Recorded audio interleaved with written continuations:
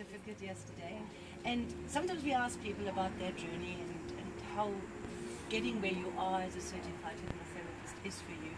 But especially you, I've learned that you're also on a spiritual path, like many of our students.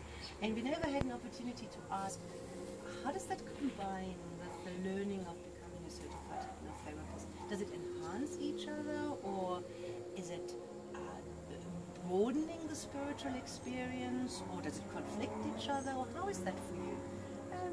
With my knowledge and with the training that I've received from Sai, on a spiritual level I feel that it's only enhanced my spirituality and my spiritual knowledge.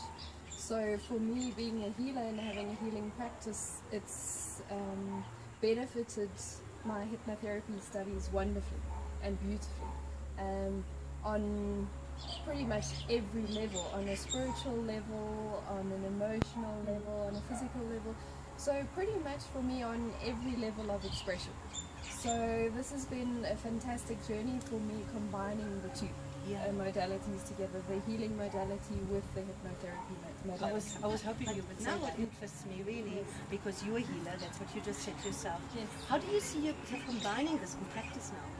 It can only benefit my hypnotherapy clients that I'm going to see, because I don't say this to anyone that's not a healer to put them off, but I feel with the background that I've got, it can only boost and benefit the hypnotherapy studies and the hypnosis studies that I have done. I was hoping you say that. Yeah. So it's a beautiful combination. So as I said, not to discourage those that haven't and don't come from a healing background, but it does kind of work hand in hand. Like almost like pieces of the puzzle, or one glove fits the other. So I hope to do it in a year's time. I'll ask you again, all right? With pleasure. Thank you. Thank you. Fantastic. Thank you very much.